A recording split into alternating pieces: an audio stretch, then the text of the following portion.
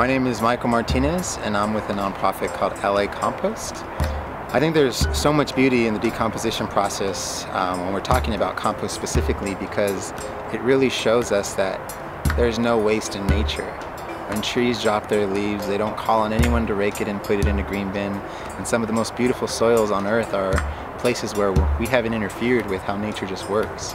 So what gets me excited is, how do we get to mimic the forest floors of the world in an urban environment, in a concrete pad like Los Angeles?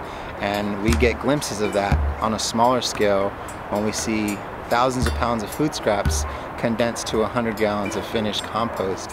And to see that in a matter of months, all on site with the help of neighbors and individuals, that's beautiful right there. That's the earth smiling at the work that's taking place, because it's happening.